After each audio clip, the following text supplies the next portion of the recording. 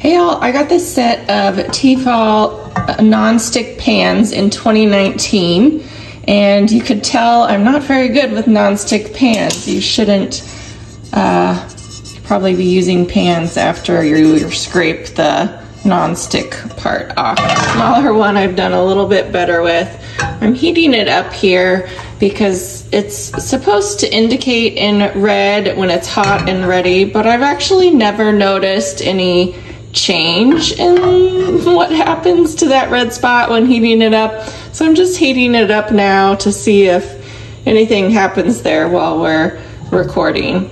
But the handle, this is sort of a soft, rubbly place, which is nice, makes it easy to grab and hold onto.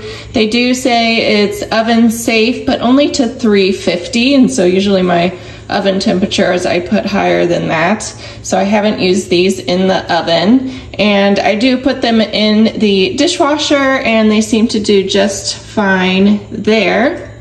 So overall, they are good pans. You just need to be a little more careful than I have been about scraping off the non-stick part. On the pan that's heating up, you can see the little squares in the outside ring that you see on the cold one. You can no longer really see on the hot one.